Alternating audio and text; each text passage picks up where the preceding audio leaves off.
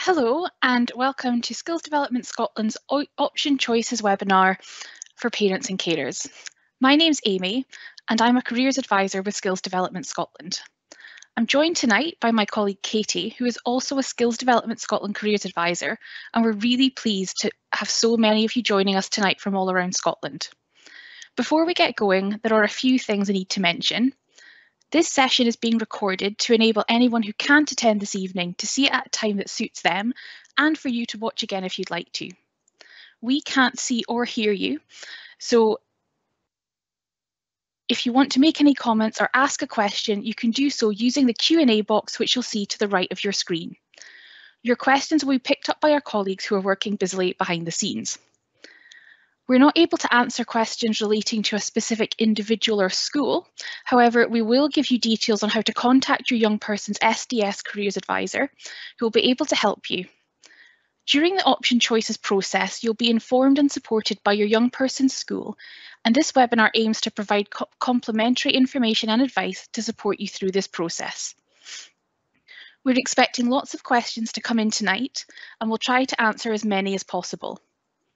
If we run out of time though, within the next couple of weeks, we will be sending you a follow-up guide after this webinar, which will cover the most frequently asked questions and include all of the links, information and resources we mentioned throughout this webinar. There will also be a link to view this webinar again, so don't worry about trying to take any notes. Tonight's session will last around 45 minutes, including time for questions at the end. So, who are we? Well, as I mentioned, we are Skills Development Scotland, or SDS as you might know us. SDS is the national skills agency supporting the people and businesses of Scotland to develop and apply their skills. As part of this, we deliver Scotland's career service. Working with our partners, we aim to ensure that every individual has the skills and confidence to achieve their full potential. Our careers advisors are professionally qualified. They are in every state secondary school in Scotland, and as well as we also have a network of SDS centres, a free phone helpline and our careers website, My World of Work. We'll give you more detail on all of this during the session. I'm now going to pass you over to Katy to discuss more about how we support your young person in school. Yeah, thanks for that, Amy. You may already know what SDS Careers Advisors do and what happens when your young person meets us, but some parent and carers might not, and you might just be surprised in what we can offer. As professionally qualified experts, we take a coaching approach to delivering career guidance, and we work at the pace of the young people that we are supporting. We encourage them to be actively involved when they come to meet us, and we help them to see what they need to do to make informed career decisions for themselves, rather than telling them what to do and doing things for them. We support young people from the primary 7 S1 transition stage right through their school journey, including at key decision-making times such as option choices.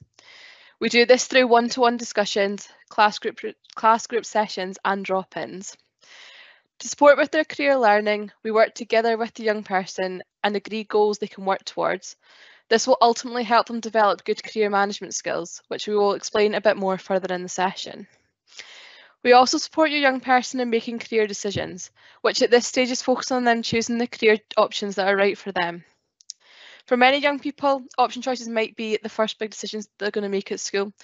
This might sound a bit scary, but it can be a really exciting time for them as they are in charge.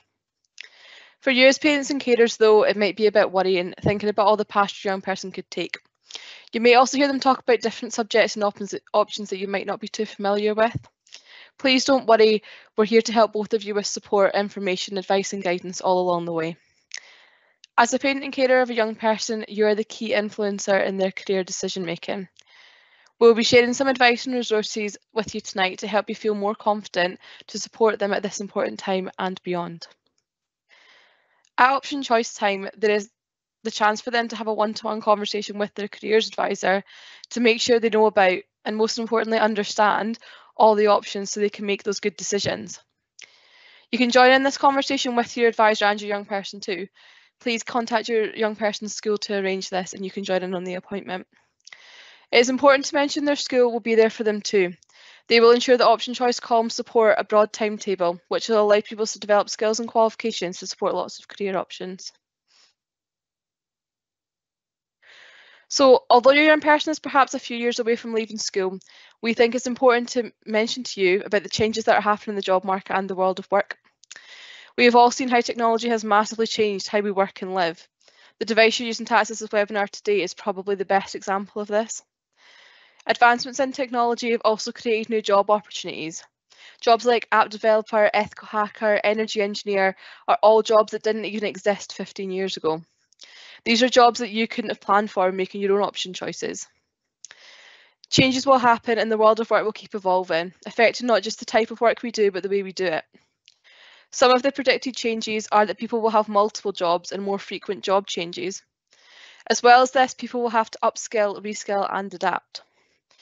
Change could be exciting and lead to lots of new opportunities and possibilities. We are here to support you and your young person to feel confident navigating change throughout their career journey. Our approach is to equip people with the skills they need to thrive and be successful. Although we can't predict the future of work, we can prepare young people for it, and we do that by helping them develop their career management skills. I will now pass over to Amy, who's going to tell you a little bit more.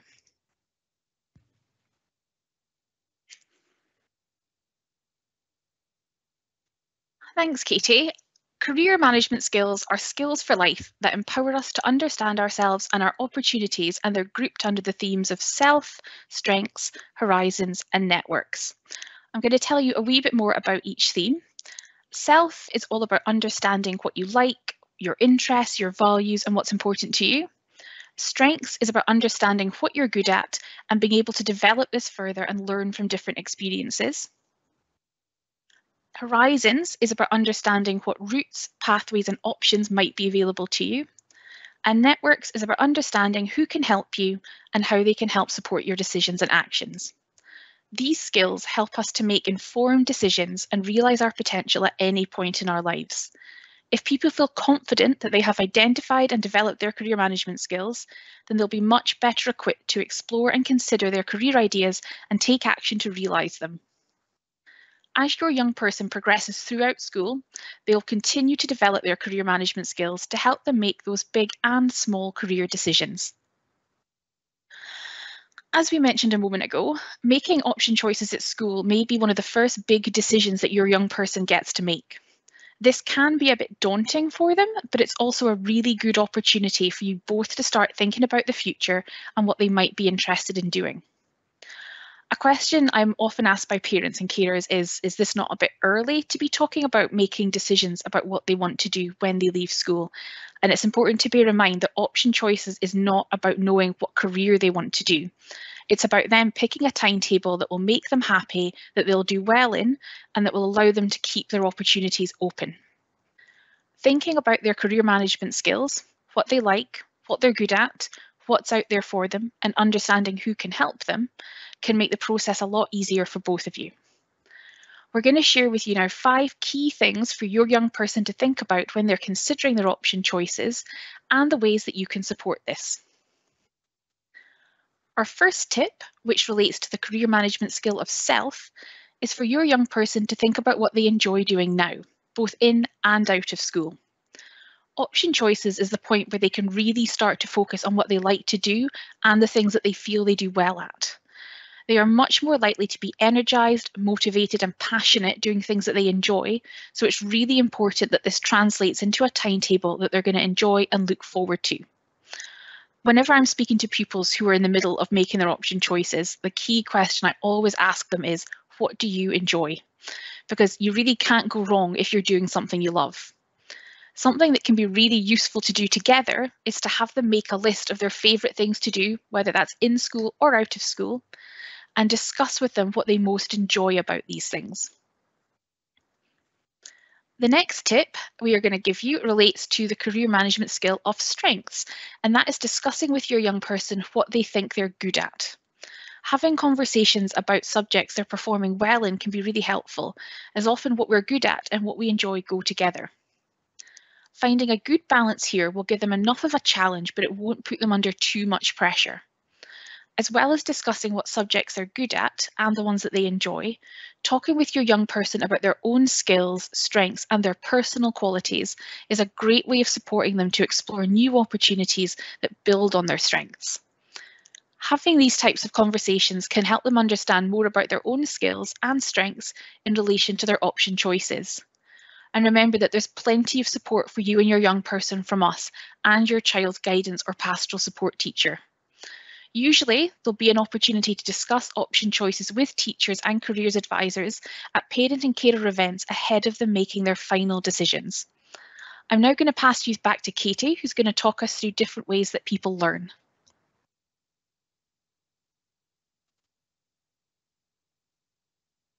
Yeah, so how do they like to learn? This tip also relates to the career management skill of strengths. Remember, strengths is all about getting to know and understand what you're good at. It's about your skills and how to use them in different ways. Your young person could think not only about what they like to learn, but how they like to learn.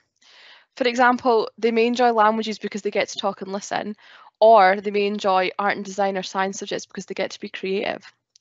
It is important to remember that there are also some subjects that your young person will need to do, like maths and English. There might also be some new options to consider too. Knowing how they like to learn can help them think about whether these new options would suit them. As parents and carers, you know your young person best and their skills, their strengths, and their qualities.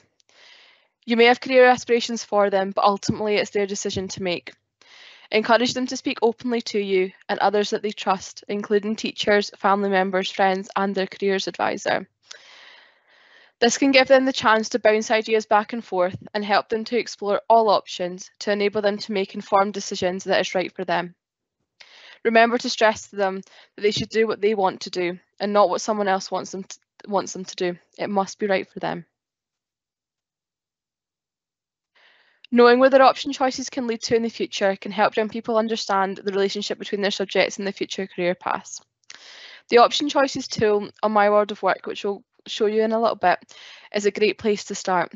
You could input up to 6 option choices into the tool that will then link to job profiles and industries on the site. Job profiles provide information on getting into the job and what skills and qualities are useful, and this helps encourage curiosity about the world of work. We don't want to be too specific too early, but we encourage them to be curious and for them to explore careers that inspire them. Some of your young people might already have career ideas in mind and some won't. Having a career idea is great, but it's still important to always be curious about different careers. Young people can change ideas as they grow and develop as well. This involves getting them to think about career ideas, but in a more general way. So them not thinking, I want to be a marine engineer, but thinking, I quite like engineering, and if I have maths and physics, what could I do with that? We support and encourage them to find out what qualifications and skills might be required to do certain careers, as well as think about what kind of work environments may interest them. By taking a mix of subjects across a range of disciplines, they can keep all of their options open. As we've said, the world of work is constantly changing, as well as the thoughts and ideas of young people, so it's important for them to keep all of those doors open to them. As they move into the senior phase of school, there may be new options available to study and many different routes and pathways for them to consider. This could include subjects that they haven't studied before and options including foundation apprenticeships. This is something that your young person will look at in more detail in 4th year. Careers advisors and school staff will be there to support them to understand all the different options that are available. We're now going to share a short video from some senior pupils who have been through the process already, offering some advice about making option choices.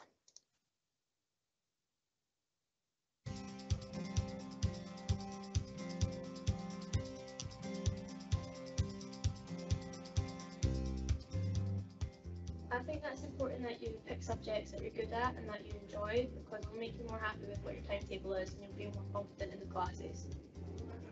I would say to pick a mix of subjects, of ones that you find enjoyable and ones that will also be useful in the future. I think it's okay to not know what you want to do yet and just to go with the subjects that you enjoy studying, because if you do that then you'll have more fun and you can work out from there what bits you want to continue and then what you want to do in the future. Listen to people's advice and talk it through with teachers and people at home. Don't be afraid to try new things, try new subjects, because you never know, they might be one of the best decisions you make. I would also make sure that you're not just going to pick the same subjects that your friends do because you might not have the same interests as your friends, you might be just because of subjects your friends are. And it's just, even though I get that you do want to be in the same classes with your friends, but it's maybe not the best idea if you want to take school seriously. I think that you should take a mix of subjects because it will keep your options open for your future. Be honest and realistic about the subjects you're choosing, because if you're not actually being honest with yourself, then the subjects you choose may not be what you want. The advice I'll give is to choose a subject that I'm interested in, because it's more likely you'll excel in it. If you're not sure what you enjoy as well, it can be good to take a whole range of different subjects, because then you can try lots of different things and you're bound to find something you enjoy. And also, if you've got ideas for what you want to do in the future, then think about what subjects could be relevant for that subject that could benefit you later on. Don't be afraid to try new subjects that you're not sure about or you haven't heard of, because in the future it could like help you for your job or just something that you might develop an interest for. The advice I would give is to not try and narrow down your subjects based on a single career, but to base your course options off a field that you'd like to go into rather than a single profession. Choose subjects that you find that will be interesting, so you've got something to be excited about to draw on your timetable, and you can actually get the qualification you want by enjoying the subject at the same time. Don't worry too much, and if you need help, ask for it.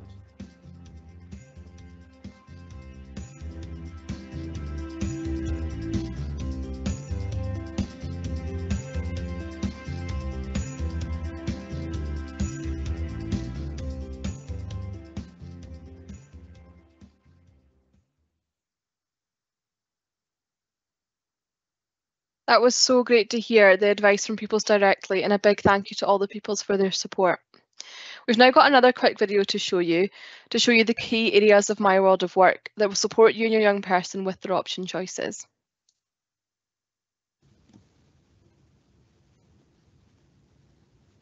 My World of Work is packed full of tools, articles, advice and information to help your young person make their decisions.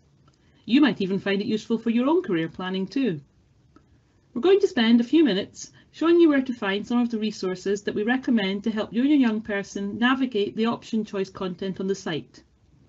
This will hopefully help familiarise you with the site so that you feel more confident going through it together. Firstly, at the top of the My World of Work homepage, you'll see three main options. My Career Options, as you can see here, is a good place to start. If we hover over the My Career Options tab, we can then click on the button Option Choices Tool and have a look in there. In this section, you'll find links to further support on making option choices, as well as the Option Choices tool itself. Let's first look at the advice on how to make the best option choices for your goal. I'll click on the link over here. On this page, there's a video going through the big 5 questions to think about when making option choices. Further down the page here is a link to the Future Me Option Choices magazine. I'll just show you it. You can see the magazine has information on support available from us, the big 5, where choices could lead to, jobs of the future, and information on career management skills. This is a really useful resource to use with your young person to help with option choices. Let's go back now and click on the Option Choices tool itself. This tool allows your young person to enter up to 6 option choices, including foundation apprenticeship options, and find out where these choices could take them. You'll see on the screen I've put in 4 option choices: Maths, Computing Science, Physics and Art. When I click Show My Career Options, it will bring up a list of related career ideas and industries for me to explore. As you can see, it's returned a large number of job profiles, and one of them is an AR/VR programmer. I can see some information about the job, and I can also see that all of the options I typed in are useful for this. I can then click into that job profile, and here I can see information including what a typical day looks like, the average salary, what skills would be best suited to the role, and information about what may be needed to get into this role.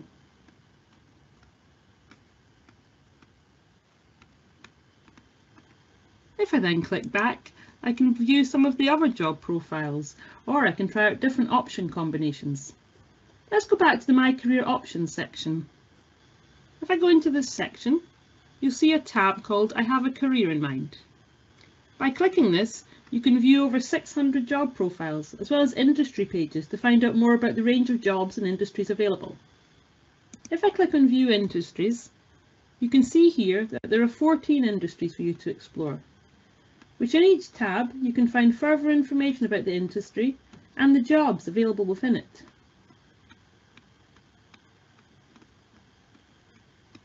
Let's go back to the home page now. As you can see here on the home page, there's a Parent and Carers section. Click here to get more information and support designed to help you to have effective career conversations with your young person.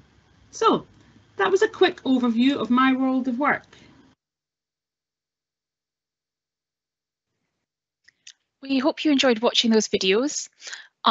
Let's now talk about some of the things that you can do with your young person at home to help them through the option choices process. Be sure to talk through all of their options with them and encourage them to consider the full range of opportunities open to them and to really keep an open mind. Explore the information and tools on My World of Work together. There's the dedicated area for parents and carers on the site, and that can help give you the information to have career conversations with confidence. Encourage them to talk about what they're good at and what they enjoy. It's really good to hear young people talk confidently about their skills and strengths. Reassure them that there will be other opportunities to make decisions and that there are loads of different ways to get where you want to be in life. And remember that we are here for you. You can join the option choice conversation in school as well if you feel that you would benefit from further support. The School Careers Advisor can be reached by contacting your young person's school directly. So we'd really like to thank all of you for joining us tonight to find out more about how SDS support you and your young person at option choice time. We hope you found it helpful and informative. I've had a lot of questions coming in tonight and a lot of questions sent to us before the webinar as well. So we're going to have a look at some of those now and answer as many as we can. One that a few people have sent through to me that a few people have asked is, does every school have a careers advisor? Yes, SDS have a careers advisor linked to every state secondary school in Scotland, and we offer careers advice, information and guidance. You or your young person can get in touch with SDS through your school, either via the office or their guidance teacher. We have had a lot of questions before this webinar about asking about certain entry requirements for specific careers or courses. This is something that pupils often come and ask me in school. At least one appointment a day, I'm asked something about a specific career or course. And a really good place to start looking about the specifics for how to get into a certain career path is by using the job profiles on My World of Work. There are more than 600 of them, so pretty much every job I get asked about is on that list. And as you saw in the video we've just watched, there's a Getting In section, which covers, like down near the bottom of the profile, which covers any specific subjects that might be needed at school, as well as any courses they might need to do after school. To look for information about specific courses, you're best looking at the course pages themselves. Some college and university courses do ask for specific subjects, so it's really important to be aware of these as early as possible to make sure that your young person makes the right choices at each stage that they get the chance to. A lot of courses won't list specific subjects, they'll just say we want a range of hires. So encourage your young person to think about what they think would be useful in terms of preparing them with the right knowledge and skills for that course. And remember to encourage them to use their career management skills as well, and always bear in mind what are they good at and what will they enjoy. Entry requirements for apprenticeships can be found at apprenticeships.scot by using the live vacancy search. Please bear in mind that as these vacancies are live, they change quite often, so it's important to check regularly and see what's available in your area. I have to sort of speak about this as well because a lot of the questions sent to us about specific entry requirements mentioned medicine, which is something I get asked about a lot in school. You can look up the medical courses on the university web pages that offer medicine for the academic requirements, and they'll specify exactly what they're looking for, very clearly laid out. But it's really important to know that medical courses also have non-academic requirements such as the UCAT, work experience, conferences attended, journals read. So if your young person is feeling a bit confused about that and they'd like some support, get them to make an appointment with their careers advisor who can talk these things over and point them in the right direction. The course search on My World of Work is a really good way to explore college courses all over Scotland, or you can look at the college web pages themselves for your local college, or if your young person has a college, a specific one in mind. For university, I really like to use the UCAS search, as you can see all of the options for that subject in Scotland or England as well, and Wales if you want to, all in one list. And that can be found at ucas.com/search. And that is one of the links that we will put in our information pack that we send out after this webinar. Another question I have had sent through to me is, what routes are available after school to keep getting qualifications, and where can we get more information about this? As we've mentioned, there are different routes available to gain qualifications outside of school, such as college, university, modern apprenticeships, graduate apprenticeships, and other training options. For many career options, there will be more than one route into them, so it's really important that your young person is aware of these routes and chooses the one that's right for them. One of these paths is not better than the other. As your young person progresses through school, they'll get more advice on this.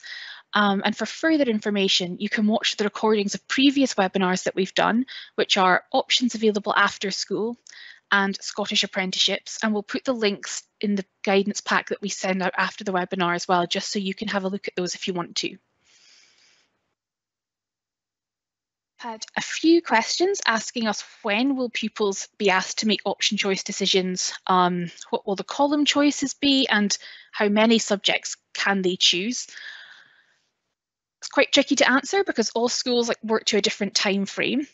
And the schools should make sure that you're provided with all the necessary information regarding course choice, the structure of it, the timings, and the information about the course options that pupils have as well.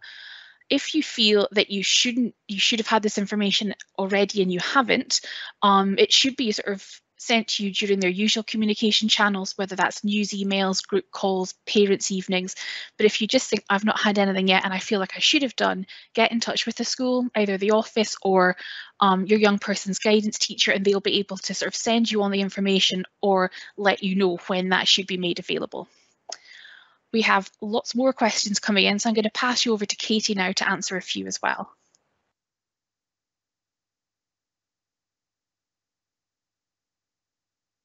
Thanks for that, Amy. Yeah, some really good questions coming in. So one that I've spotted is, what is covered in different school subjects? To find out about all the topic areas that are covered, we'd recommend it was best kind of linking directly with this, like your young person's school, to find out the full course content details. However, there are some resources that we can point you in the right direction of to find out some more information. So you can also look at the SQA website. So they have an A to Z list of current course content and related information. The National Parent Forum for Scotland have also put together a nutshell guide for school subjects. So there's some resources that you can go and check, but definitely referring back to their school and asking for full course content that the school offers. Sometimes the school website have some information, but definitely best to check with the school directly. Another question we've got that we've seen quite a bit tonight is, what if my child hasn't got a clue what they want to do and keeps mentioning different careers? A lot of young people, as we've been saying throughout this webinar tonight, don't have this idea at the moment of what career they would like to do, and that's totally okay. We would encourage them to explore all of their ideas at this stage. It's a good idea to focus on things that they enjoy, subjects that they're good at. It's also useful for them to consider a wide range of options that would support them into lots of different career paths that they might be interested in. You can research all these options together and support those career conversations.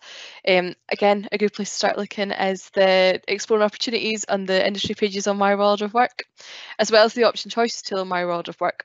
This will help them understand the links between the school options and the career industry opportunities, and having that talk with their careers advisor if they're not sure as well. Okay. Thanks for both of those questions. They're both really good. I've got another good question coming in here, so thanks for that. So this one is, how do I get them to choose subjects they like but are too afraid to do? as a key career influencer, as we said earlier, you can encourage them what would be good for them and consider and offer reassurance, support to help them feel confident with their decisions that they're making at this time. They might still feel a bit uncertain. It's important for you both to remember that there's lots of people in a wider network that can support you with this. This might mean encourage them to talk to relevant teachers, somebody they feel comfortable talking to, like their guidance teacher. Remember that the school careers advisor are here to support both of you, not just your young person. So come and have a chat with us if we're a bit unsure about subjects, too afraid to take them. Yeah, use the network and speak to people. Thanks for that. Another good question we've got coming in is, my child has additional support needs, what support is available? Thank you so much for posting that question. It's a really important one, and I think it's important to talk to your key link person in school about the network of support that you and your young person will be able to link in with. Your young person's SDS School Careers Advisor will be part of that network of support. There are also some useful links on my world of work too about the support available when transitioning to other learning or employment. We'll also make sure they're available in our follow-up guide that will be sent out to you as well. So many questions coming in, so I'm going to pass back to Amy to answer some more for you guys. Thanks, Katie. I've been having a look while Katie was speaking, and I've got a question here about asking us what are national qualifications and where can I find out more information about different qualifications in school and after school. So the most common qualifications that your young person will do in school are SQA National Qualifications and Hires. For more information, you can visit the qualifications pages on My World of Work, or you could have a look at the Scottish Credit and Qualifications Framework, or the SCQF framework, to help you understand the main Scottish qualifications offered by schools, colleges, universities and training providers. If you do have a look at it, it can look like quite a lot of information. It's a grid, there's a lot on it, but it's a really great visual that shows how all the different levels lead from one to the other and how they line up across different levels, even though they have different names. For example, Advanced Higher sitting at level 7 and an HNC sitting at level 7.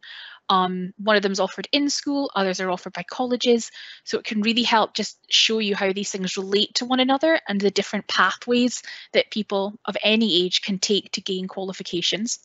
They can also help make sense of it if, like me, you sat standard grades, for example, instead of nationals. It can show you how those kind of compare to the qualifications that your young people will sit now.